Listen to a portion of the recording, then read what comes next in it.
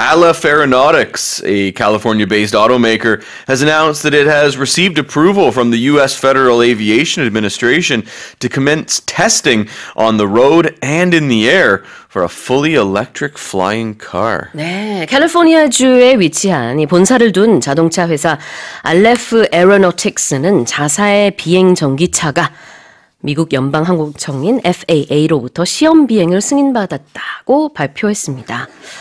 자, 승인받았다라는 표현부터 볼게요. The first expression is to receive approval. I like to describe it as getting the green light to do something, right? So in this case, they've got the go-ahead, got the green light, permission to test on the road and in the air. That's right. Get the go-ahead, get the green light.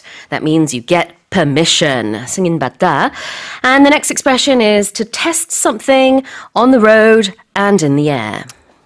That is exactly what it means. I think maybe the more interesting word here is to commence testing. Let's look at that. So then that like means that if you commence something, you start it. You know what I love is that expression, a commencement ceremony. Sure, okay. In America. Because in England, we say graduation most of the time.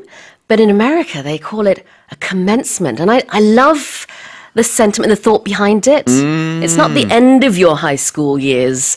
It's the start of something new. It's almost right? like the starting of adulthood or something like that, right? I love that. 맞아요. 이 commence는 시작하다라는 뜻인데 미국에서는 졸업식을 시작식 이런 식으로 불러요. 왜냐하면은 한 학교를 마무리하는 것과 동시에 무언가 새로운 세상이 시작이 되니까 저는 이 표현이 참 좋더라고요. Commencement ceremony.